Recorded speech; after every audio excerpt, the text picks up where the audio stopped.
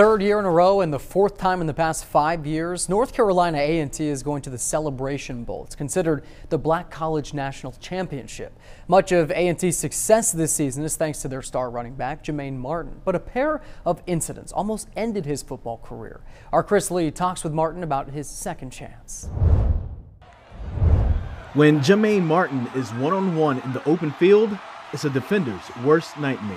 When I see the hole, it's just like, hey, this your time right here. This your only chance. And Jermaine knows about chances. It's because of his second chance at football that he's in a position that he's currently in, leading all FCS programs in the nation in yards per carry. I know I let a lot of people down doing that, but, you know, I feel like I had to make up for it. What he's referring to is one of the darkest moments of his life.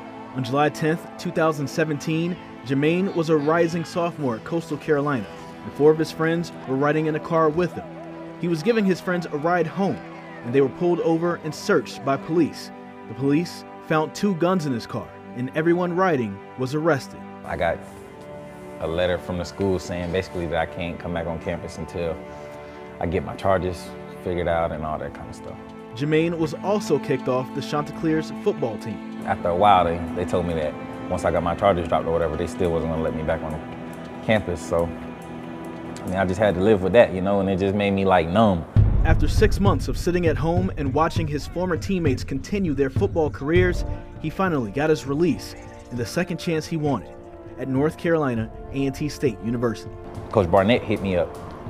It was right before the Celebration Bowl, and he hit me up. He was like, so, you know, hey, you still looking for a home?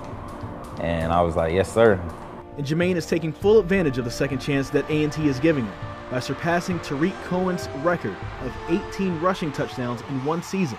But he's also fueled by the loss of his older brother, Mar Twain, who died of leukemia when Jermaine was only 16.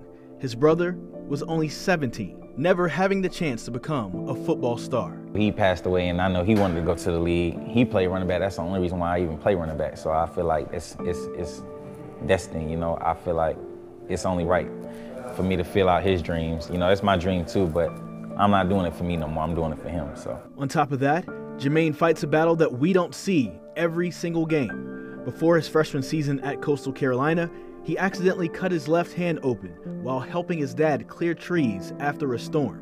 He now doesn't have feeling in his middle, ring, or pinky fingers on his left hand.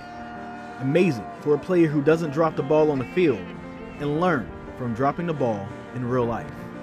Would you script your life any differently, or would you think everything should be the same? I felt like I was up on top of the world at Coastal Carolina, you know, and I feel like I was above the law and I couldn't be touched. So, you know, I needed to be brought back to reality.